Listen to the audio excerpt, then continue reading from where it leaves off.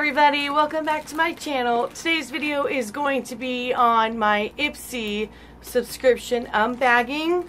But first, if you guys are brand new to my channel, hello, my name is Nikki. Feel free to hit the subscribe button down below. That way you can be notified on future and upcoming videos that I post.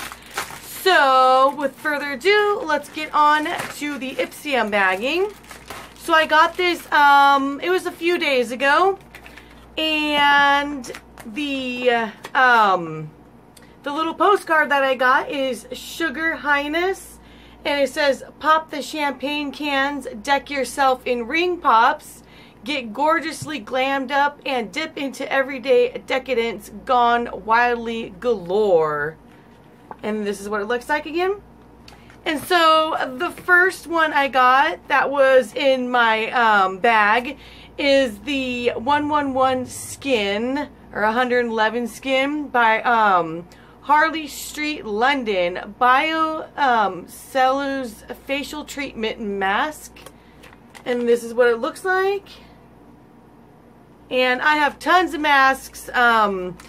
This one, I believe, it feels like it's a the one you actually apply to your face, not the liquid kind, but so I'm really excited to try that out. And so here is the bag that came. The purple one is absolutely gorgeous. Such a cute thing, or cute bag. From what I heard is that Michelle Phan, actually a really big YouTuber. I've been following her for probably years. From what I heard, she actually she actually drew these images, or these made up these bags, and they're super cute. I wanted the blue one, but the purple one is really adorable. So the other things that I got are Winky Lux, and this one is, I believe, a powdered foundation. I have really dry skin, so I tend to not like powdered foundations, but I definitely will try this one out. There it is right here, and oh, there it is right there. It's a light shade. Here is, it's very soft. Here is a swatch of it. And I could probably use it for setting under my eyes. So I'll be trying that out. The next one is from Peter Lamas, or Lamas.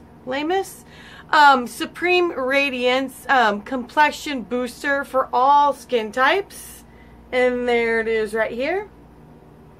And it looks like, I don't know if it's from the heat or not, but it's kind of like a little bit, I don't know if it was used or anything. No, it can't be used. It was sealed. So the next item I got is Ciata, London, paint pots. And this one is in the color Dangerous Affair. And it's a full-size fingernail polish. This one it's kind of like a burgundy wine red color. This one would be perfect for during fall and winter. And the last item I got is from It Cosmetics, and it is the No Tug Waterproof Gel Eyeliner. And this one is in black color. I have not tried It Cosmetics Gel Eyeliner, so I'm dying to use this. Let's see. Oh, it's a non-sharpener. It's the pull-up, or the wind-up one. I don't know what, not wind-up one, but yes. So you know what I mean. And very soft, and very creamy, and very pigmented. If you can see it right there.